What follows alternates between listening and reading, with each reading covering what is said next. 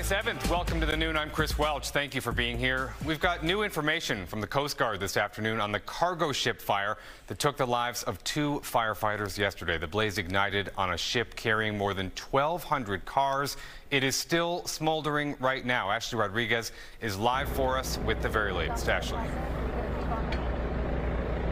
Yeah, at this point, the ship has been burning for 36 hours, and we learned at that news conference just about an hour ago that they expect it will continue to keep burning for the next couple of days. And until they can get it under control, they cannot get to the root cause of what ignited it. The fire broke out as the ship's crew was loading the 1,200 cars headed for West Africa.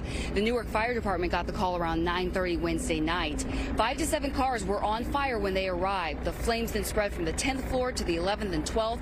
The intense heat pushing back firefighters. 2 veterans were unable to escape, Augustine Akabu and Wayne Brooks Jr., who have 26 years of service between them. 5 other firefighters had to be treated for smoke inhalation. Now, fighting fires in ships is something Newark's fire department does not see often, and now the concern is the firefighters were sent into an extremely complex situation that they were not properly trained for and possibly should not have even been fighting, especially with the limited equipment they had. Shipboard fires are very unique. They're constantly changing. Every single one's different. You can do all the training in the world, and you're going to find something you've never seen before on a shipboard fire. So access is tough. The heat is extreme. It's a steel box, so it's a very complex situation, and you need a very good plan to be able to put firefighters in the vessel to actually put out these fires.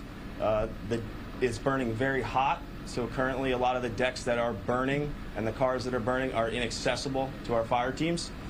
So the best situation is to cool the vessel from the perimeter using the fire boats and using hoses from on shore, and to try to keep the fire from spreading.